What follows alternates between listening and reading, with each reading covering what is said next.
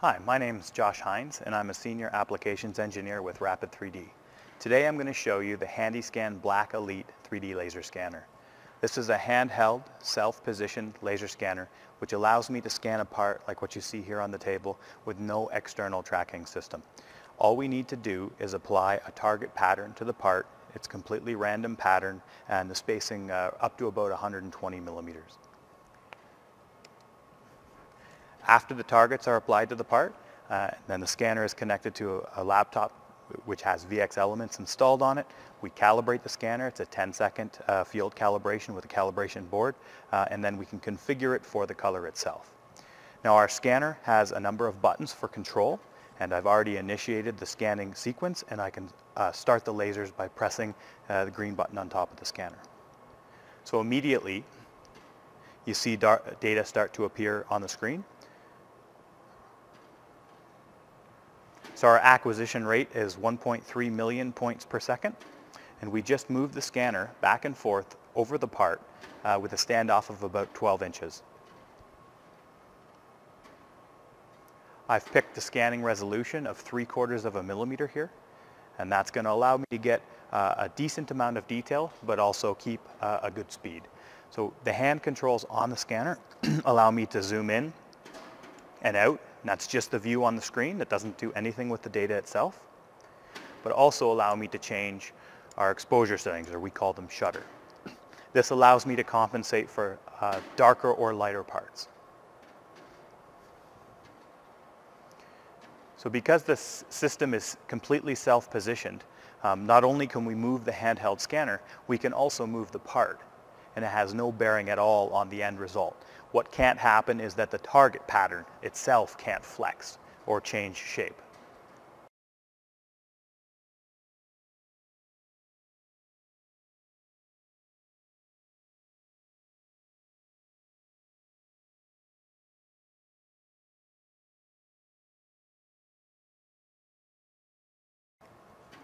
We're going to go over all holes from a few different perspectives to make sure that we actually get the walls of a small hole. So if I zoom in here using the buttons on the scanner,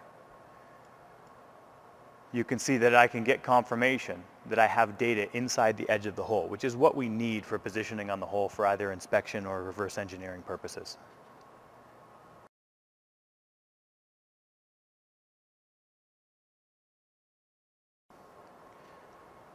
We also have a single line laser functionality, and what this allows us to do is it allows the laser to be seen by only one or the other camera. It doesn't have to be seen by both. So in circumstances where I have a tight area, like we see here, I can double click the scan button and get to the single line laser mode. And you see that data that wasn't filling in before is now filling in fairly nicely. It's something we simply use in tight areas where we can't get the triangulation from both cameras to the center laser to work. So now I've stopped the scanning process, and because we're scanning directly to mesh facets, very quickly you see that the scan is ready for editing. Now what I'm able to do with one of the wizards we have called Remove Background is quickly remove all of the data from the table below. I will just increase the thresholds because the table isn't particularly flat, and we're creating a clipping plane. It automatically detected a flat planar surface, inserted a clipping plane, and I told it to bump it 4 millimeters off that surface. And you can see that right away, well, we've trimmed that all off. Now what I'm going to do, flip the part over, repeat the process again, and merge the two scans together. So you see here that I've flipped the part, rescanned, and then used the background removal to get rid of the table again. In this particular case, I did the scan in a separate session.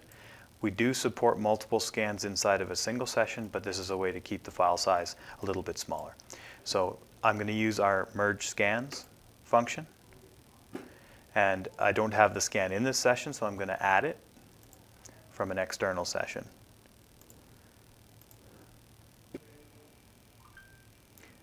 All right, now you'll see that the second scan has shown up. Currently, they're just overlaid on each other, not aligned at all. we have three different ways to merge scans. The first one is based on common targets between the two scans. The second one is based on common surface geometry, and the third one is a fine-tuning when we have more than two scans.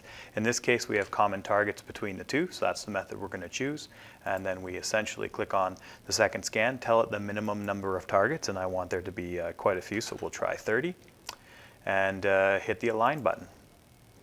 And it should be that quick. You see that right away they snap in to be aligned to each other, and the targets that have gone red are the ones that have been used for the alignment. So we see that they're distributed all the way around the part, and we're quite happy with that. So we're going to accept that result, and now we're going to click Merge.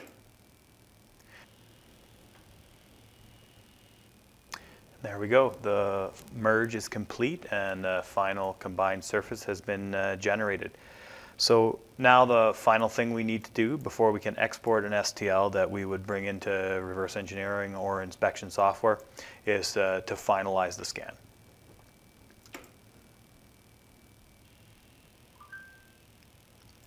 There we are. So that's the finalized scan. So this scan is ready for export as an STL.